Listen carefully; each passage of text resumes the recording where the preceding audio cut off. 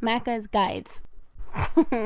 Hey everyone, Macca here, playing a little bit of Elden Bling, and in this video I'm going to show you how to respec all of your attribute points and where you can find the Larval Tears, which is the item that you'll need to do it with. Now, redistributing your attribute points can be extremely useful. For example, if you're grinding for a rare piece of gear that's dropped from an enemy, you can put all of your attribute points into Arcane to make drops happen more often, or maybe you're transitioning from a strength build where you have a lot of strength and dexterity, and you're transitioning into a magic build which needs a lot of intelligence. So first things first, you're going to need Larval Tears. Let me show you where you can find the 4 earliest ones in the game, starting in Limgrave. Go to the Aguil Lake South Site of Grace, and here you'll pretty much just want to go directly east, and you'll find a singular enemy sitting on a small little cliffs ledge here.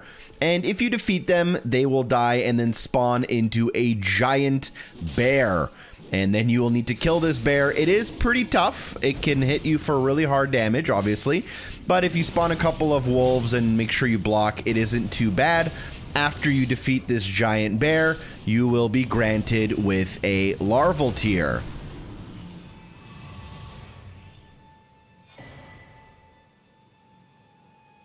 The next easiest one can be found in the second area of the game to the north. If you get access into the area and then head to the west, you can eventually find a short path that will lead you to the village of the Albinerics. You'll probably want to rest at the site of Grace, and then just to the north, you can find a bridge. Approach it, but do not cross it, and then go to the other side of the bridge, and on the cliff's edge, you can pillage a Larval Tear from one of the enemies here.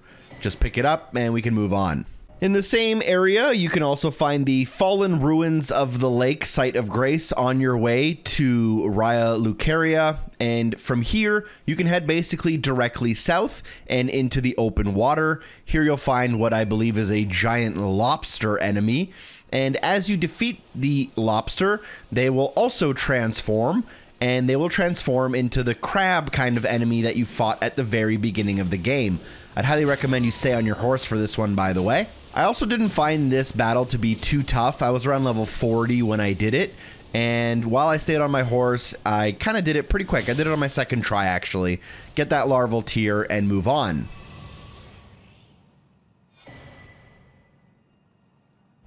Last but not least, if we move westward from the very beginning of the game, we can find the Siofra Riverwell.